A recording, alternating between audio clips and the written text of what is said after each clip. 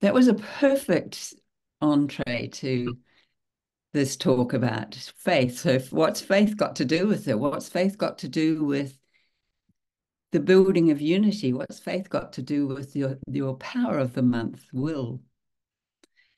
I was at Unity Village in June for the licensing and ordination. So I spent a week on those beautiful grounds. And I was with a woman who was being ordained, and she had never been to the village before, which blew my mind. It was like, how could you get to the point of ordination and not have been at Unity Village at all? And so I was telling her about my experiences of being there.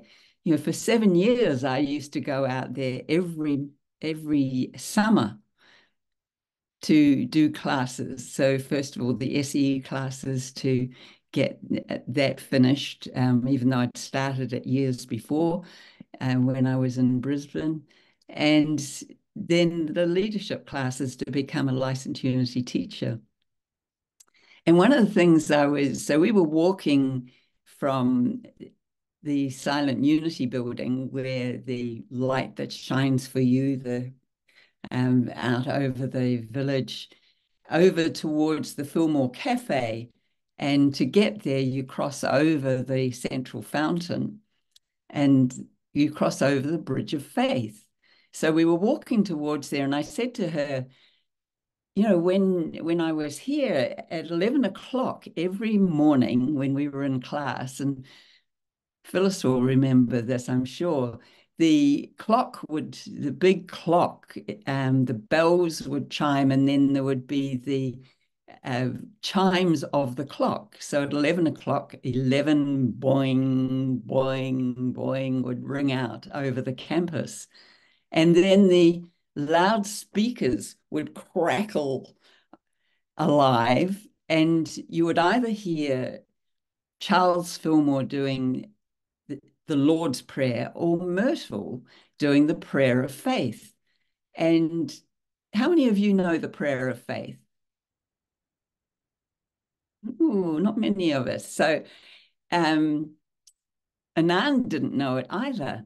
So I started quoting it for her as we were walking across, and I'll do it for you because I love it. It's just a sweet prayer. God is my help in every need. God does my every hunger feed. God walks beside me, guides my way through every moment of the day. I now am wise, I now am true, patient, kind, and loving too. All that I am, can do, and be through Christ the truth that is in me. God is my health, I can't be sick. God is my strength, unfailing quick. God is my all, I know no fear, now that God as love and truth is here. Now, I don't know whether you picked up in that when I was saying that, though they're all little rhyming couplets, and Myrtle loved them.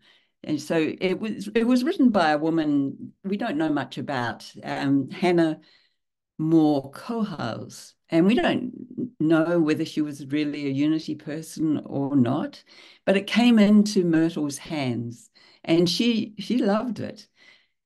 And it first got published in the children's magazine, Wee Wisdom.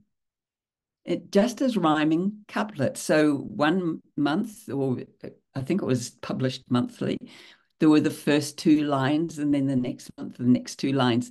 So what Myrtle was encouraging children to do was to memorize this prayer. And what she found was that she got so many responses from the adults who were working with the children on this, that they loved it, that it became a real favorite, obviously, and became something that Myrtle then was recorded speaking it, and it was for years came across those loudspeakers at Unity Village. And I memorized it, obviously, because I've just quoted it to you. And I added a verse as well for when I was doing my prosperity learning, my consciousness raising for prosperity. I added a fourth verse. God is my source. I can't be poor. With God in charge, there's always more. Love, health, and money too. It's amazing what God as me can do. And I had that printed up on some cards, and it became my little go-to prayer for the times when I was still struggling with how do you overcome these limitations that were in my life. At the moment that I finished quoting this prayer to Anand, we reached the bridge of faith, and would you know it, the chimes came out, and it was 11 o'clock, exactly 11 o'clock. And it was like, oh my goodness, what a beautiful serendipity. And we waited, but unfortunately the loudspeakers no longer crackle, and I didn't hear Myrtle's voice. They have stopped doing that. But it was, for me, it was just that moment of thinking about that prayer, that faith was so important to Myrtle and to Charles, in fact. They often used it. Myrtle often used it when people came to her for healing. She would say the prayer of faith, and she would help them memorize it and take it away for them to continue to have that consciousness. So thinking about faith, we know, I love that quote from Hebrews, the 11:1. Now, faith is the assurance of things hoped for, the conviction of things not seen. Those are such powerful words, aren't they? Assurance and conviction. This is not sort of mamby-pamby stuff. This is real solid words, solid, powerful words. So this faith that I believe was what unity was built on. And in fact, in the story of unity, the book that James Dillip Freeman wrote about unity, he has a whole chapter on faith, talking about this is how unity was built. And I was thinking about it, faith, we sometimes think about, or in fact, in the work that Charles Fillmore did, when he talked about faith, he talked about Peter being the disciple, right? That represents faith, based on the saying from when Jesus was asking Simon, who do people say that I am? And the answer that Simon gave caused Jesus to say, I'm going to call you Peter, which means rock. Now, what is that rock? We talk about it as the rock of faith. I reckon it's the rock of understanding. Faith is built on understanding. Because if you don't have understanding, then you can put your faith in anything. But if you have an understanding, if you have a firm foundation that everything already exists, nothing is created or destroyed. So when you get that as a really solid foundation, if that becomes your rock, then as soon as you have an idea, as soon as you can see a picture in your mind, then it's possible for that to come into manifestation. So how do we get that out of just in the mind into visibility? It's through faith. It's through activating faith. The group I'm working with here, what we're using to do that, to activate that faith, that power of faith, is the word yes. Say yes. Think how much power you can put into that word. Yes. It's not I hope it'll happen. No, it's a yes. This will This is going to be something that's going to be created. So this is the way to be active, or to bring into activity those things that we see in our mind's eye. John and I saw a film the other day called 14 Peaks. Has anyone else seen that? 14 Peaks. It's on Netflix for those of you who have Netflix. It's about a Sherpa who had this idea of climbing the 14 highest peaks in the world, and they are in Pakistan, Nepal, and China, in the space of 7 months. Well, I don't know whether he actually put a time limit on it, but he did it in 7 months. There had been one person before that in the world who had climbed those 14 peaks, but it had taken him 16 years. So this guy decided that he was going to do it. Now, everyone's saying it's impossible. You can't do this. So he had T-shirts made up with Project Possible written on them. So everywhere they got filmed, they were wearing their Project Possible T-shirts. And I love that. And I'm thinking, so what's your Project Possible? What is it that you've got in your mind's eye that people might be saying, no, that's impossible? Think about that song we've just listened to. Imagine a world where there are no countries. Imagine a world of peace. And mostly we would be going, I think that's impossible. God, look what's happening at the moment. But maybe this is our Project Possible.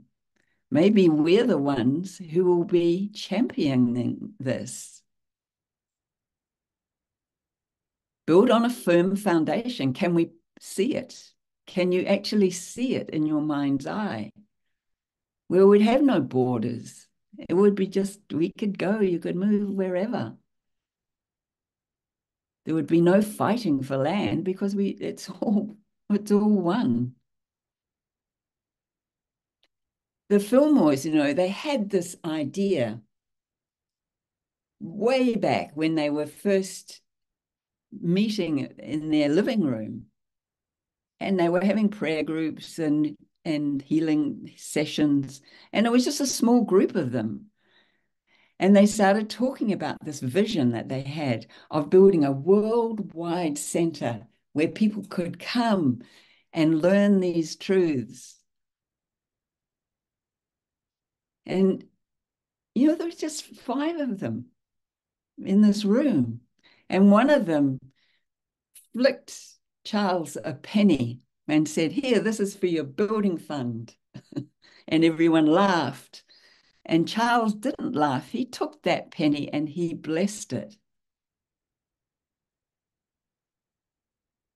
And he stuck that penny on a card with these words: the inexhaustible resource of spirit is equal to every demand. There's no reality in lack. Abundance is here and now manifest. Now, he tucked that card away amongst his things, and it didn't see the light of day until Edwin Gaines was researching in the archives, and she found that card with the penny stuck on it in his writing with those words. But think about that from that penny started a building fund to build what is a millions of dollar campus that we know today. And in 5 years, that fund had built to $22, I think it was. How many of us would have given up at that point? So I wasn't, that's obviously not going to happen. Charles Fillmore says so many of us give up too soon. We give up. Myrtle worked for 2 years for her healing. Actually, and Charles Fillmore does admit this, at about the 5-year point when when that fund was only $22 or something, he was ready to give up and go back to real estate. Going, well, this is not working. And it was Myrtle who prevailed on him. Keep the faith. This will work. Now think of that, 5 years of very little happening. And within 30 years, I mean, these figures blow my mind. Within 30 years, they had not just 500 members, they had 500 employees. 500 employees. So they were reaching thousands and thousands of people. Imagine if Charles had given up. If he hadn't taken any notice of Myrtle, where would we be? Oh my goodness. Don't even want to go there. So this foundation of faith that they had on such a strong, but you have to build this faith. It doesn't just happen, does it? It's not a vague thing, vague process. Eric Butterworth talks about that in his book, The Creative Life. It's not a vague process.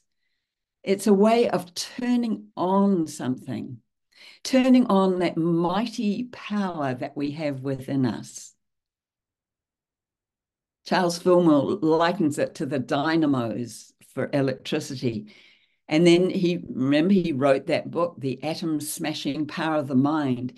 He knew that we have this incredible power within us.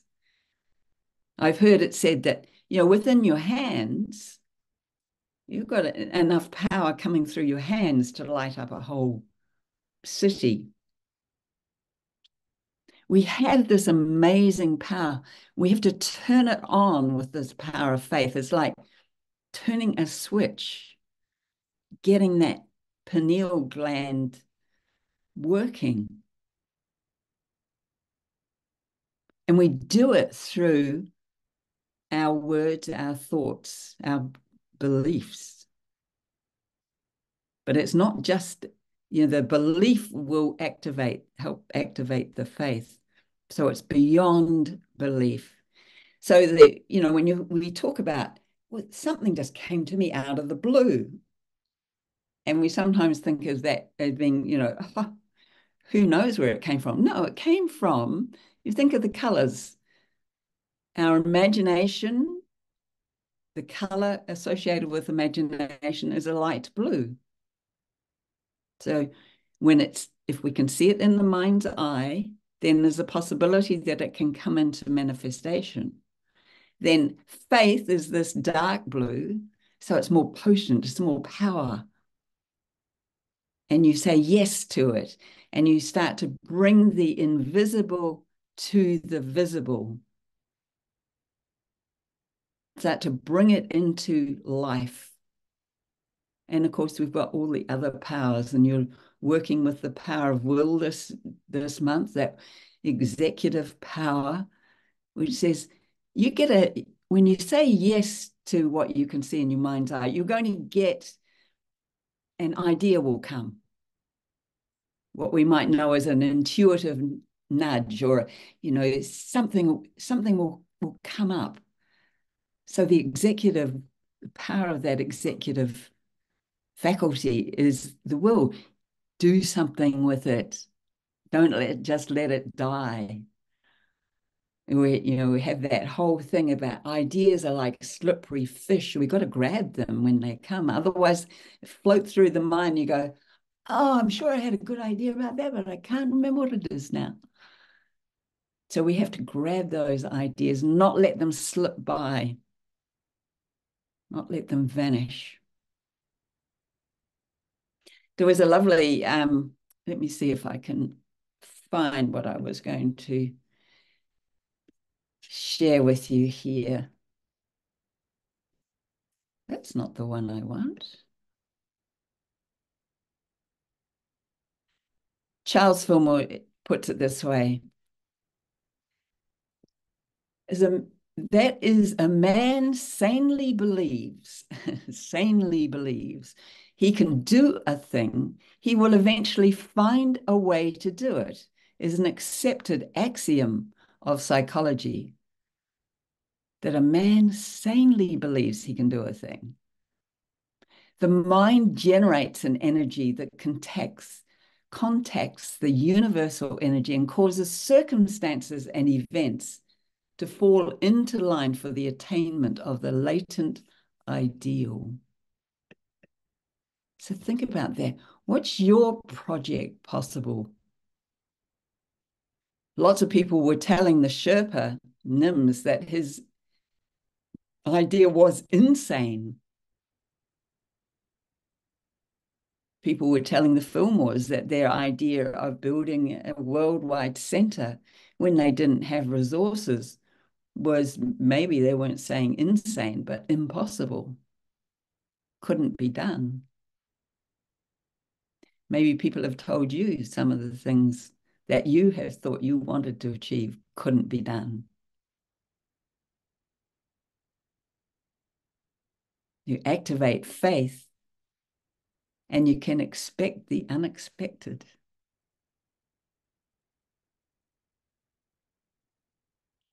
Faith is that assurance, that conviction.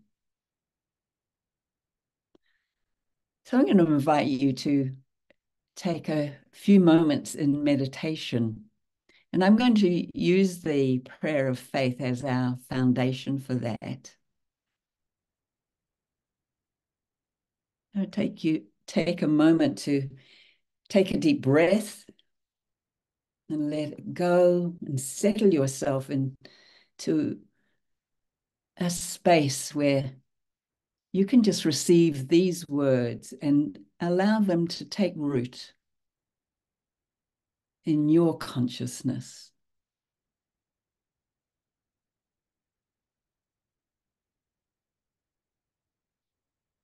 God is my help in every need. God does my every hunger feed.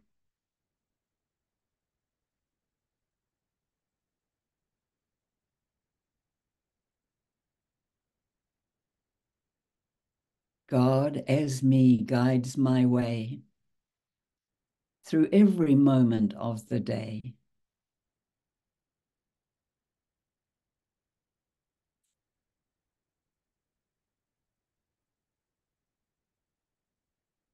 I now am wise. I now am true, patient, kind, and loving too.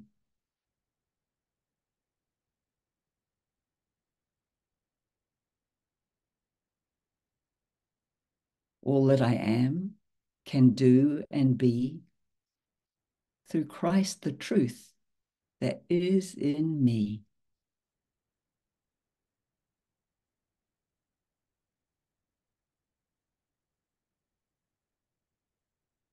God is my health. I can't be sick. God is my strength, unfailing quick.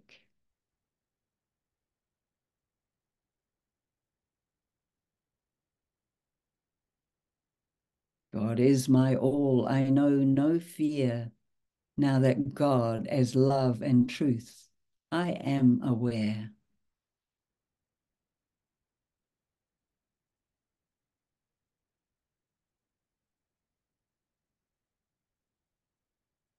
God is my source. I can't be poor.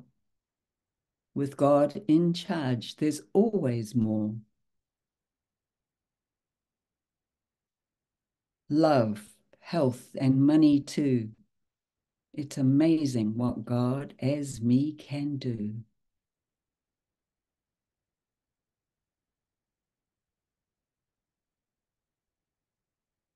And so it is, and so it shall be. Amen.